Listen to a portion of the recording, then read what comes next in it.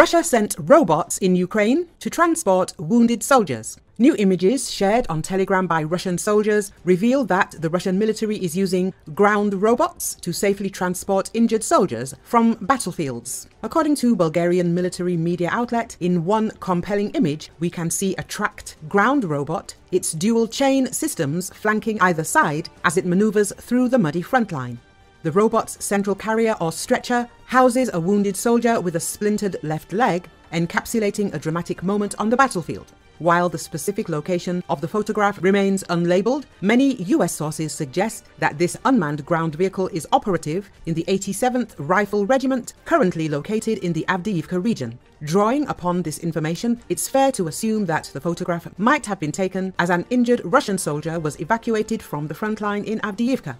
There's no clear-cut data regarding the model of the robot or when precisely it was dispatched. Russian engineers boast a myriad of robotic vehicle prototypes. Notably, they all utilize wheels as opposed to tracks.